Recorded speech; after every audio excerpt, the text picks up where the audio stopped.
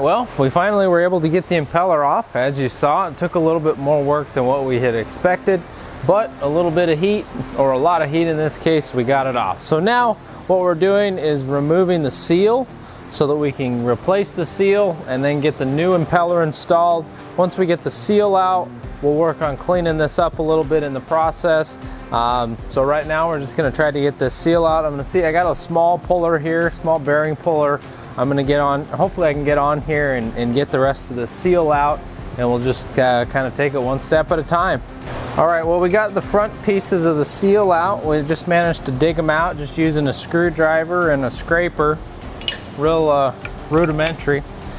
So now to get the ceramic side of the seal out, we're gonna take this housing off, or the motor bracket off, so that it can come out and it'll make it easier to clean this up before we put everything back together. So we've just got 4 bolts here. So we'll get these 4 bolts undone. Scoot that back so it doesn't fall on my toe. And so once we get this off, we'll be right back. All right, so we just kind of hit that with the dead blow. We're able to knock that loose. So now you can see we did have the shaft was all busted. Now that could have been the heat that did that, but when you're replacing a impeller on a pump like this, you want to replace the seal while you're at it, especially when you have to go through that much work to get it off. So before I tear that rubber cup out, let's make sure that comes with a new one. So we're going to work this guy out.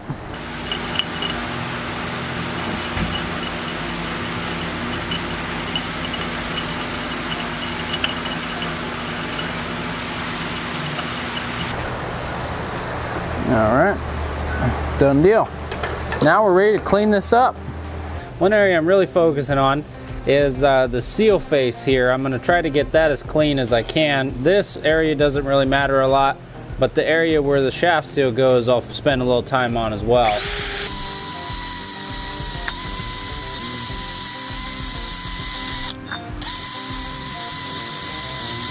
And you might be wondering why I'm using a drill. Our air compressor is currently having problems right now, so I don't have air power available. Got to use the batteries.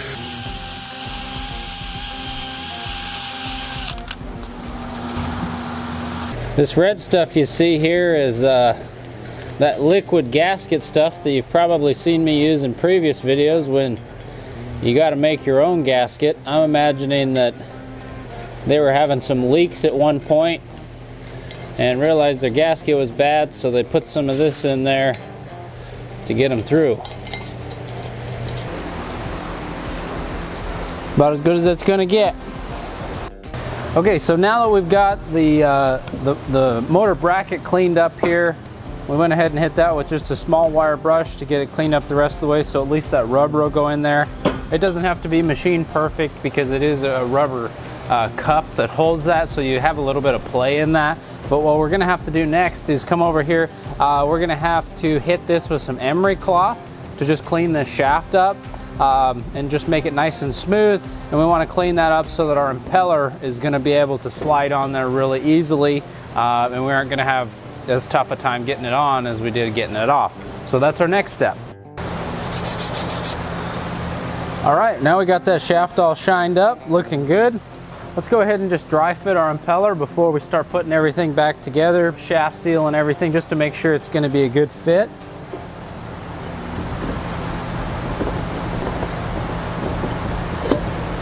Perfect, that's exactly what we're looking for. So I think we're ready to start putting this pump back together. Okay, so we'll get started by putting the shaft coupling in, or the shaft seal seat in here, the rubber cup with the ceramic side. We'll get this slid on and bolted up, and then we'll move on to the rest of the shaft seal, followed with the impeller and then the retaining nut. We should be good to go. So let's get to it. Gonna get some gloves on so that I don't get our brand new shaft seal covered with the same stuff that's on my hands. So we've got that right here. So I'll get some gloves. All right. So the first piece of the puzzle is going to be the ceramic side right here. Nice, beautiful ceramic. Now what we're going to do, since this isn't perfect, is we're going to use a little bit of Loctite in here around this gasket. That way, if there is any imperfections that would potentially cause some leaking, that Loctite isn't going to cause any problems with interference or performance, because it always stays somewhat viscous in this situation, and it's just going to help the sealing. So we're going to do that now.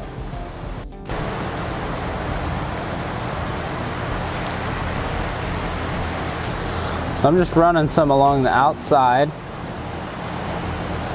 Don't want to get too silly with it. All right, that should be good. We just got a nice bead going all the way around. That'll also help to lubricate it as we're dropping this into place. And for pushing on it, I'm just going to use this so then I don't chance getting it dirty at all.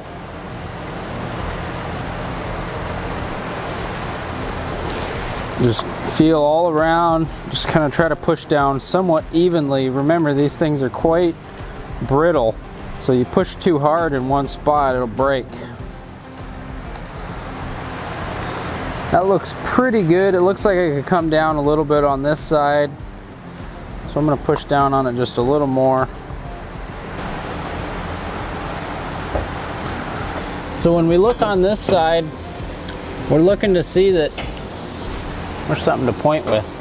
We're looking to see that this is flush all the way around up against right here. And it does look like we could come up or come down this way a little bit on that side. My clean paper towel is not as clean anymore. But the rest of it looks really good. So basically this top section I need to apply some more force.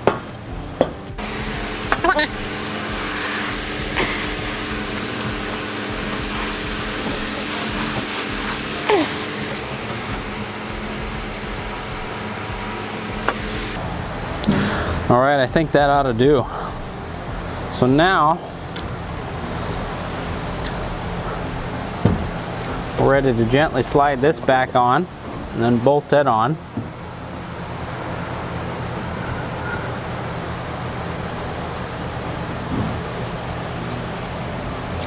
So I'm going to get a couple of bolts started, then we'll tap it in with the dead blow. I just wanted the bolts in there just so that we can make sure it's lined up. Hammer time. Okay, we got it started. Start snugging these bolts up. We're ready for the other half of our seal. Right there.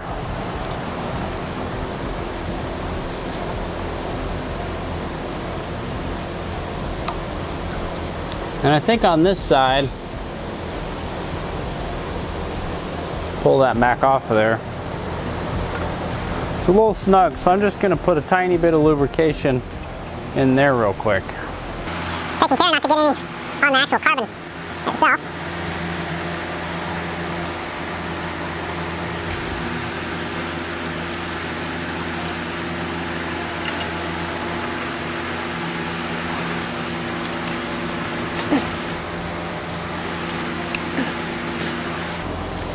And it looks like we're flush.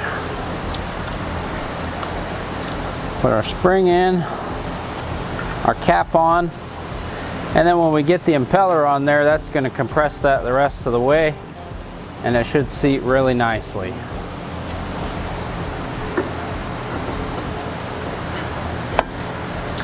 Just like so. Now we got to figure out what we did with the nut. All right, so we're back here. We got the impeller mounted once again. We did have to use a tap and die set to clean out these holes a bit. They were just so bad we couldn't get the original bolt back in there. So now we're gonna see if we can get the bolt started and get this thing tightened up. So bolt's biting, so we just need to grab our socket and tighten this guy on there. All right, moment of truth here. See if we can get this nice and tight. We still have any threads left. Hopefully we do.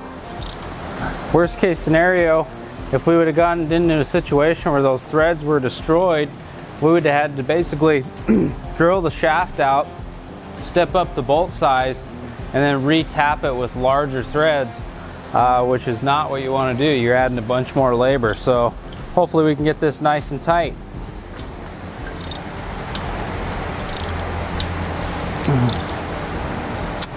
You know, I should put some thread lock on this now that I'm thinking about it. I'm going to pull this back out.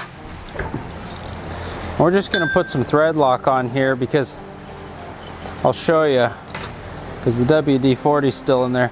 The threads only probably go about, I don't know where the focus is at, probably only go about a little over 1/4 of an inch. So I want to make sure this thing isn't going to come off. So we're going to hit a little thread locker on there, which that's pretty common to use in these types of pumps, just to keep your threads engaged and whatnot.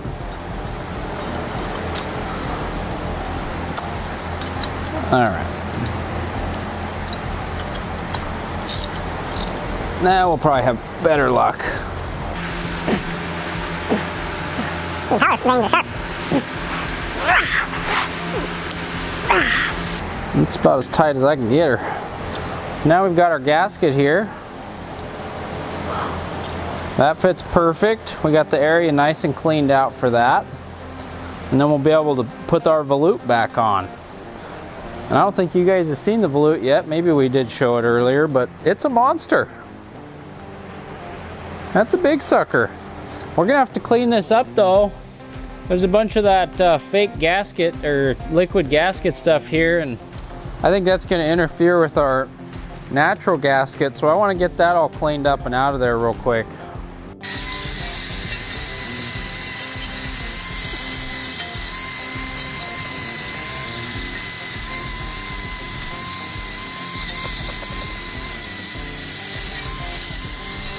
All right guys, well, we went ahead and got the volute bolted on. Everything was great. You saw the impeller was spinning. I know you saw it, but guess what?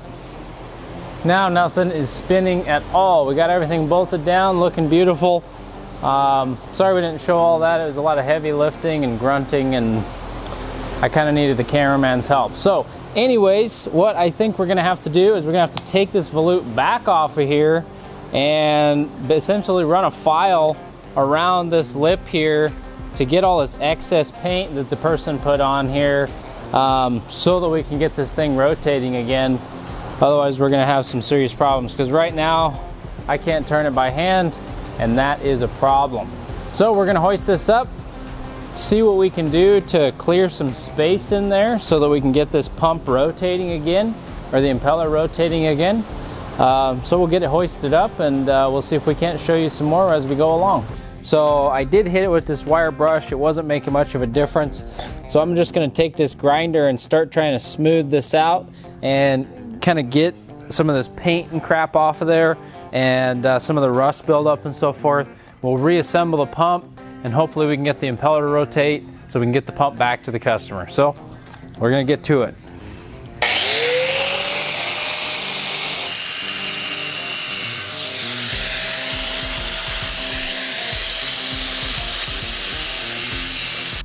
All right, well, it looks like mission success here. That grinding, you can see we got a nice pile of goodies that we knocked off of there over here. But anyways, she rotates. Whereas before, all the king's horses and all the king's men couldn't get that to rotate. So I would call that a success. So we're gonna tighten the rest of these bolts up and call it a day. Sorry we didn't have a whole heck of a lot more to show you, but at least you got to kind of see the end of it. And that's it for today. We'll catch you next time.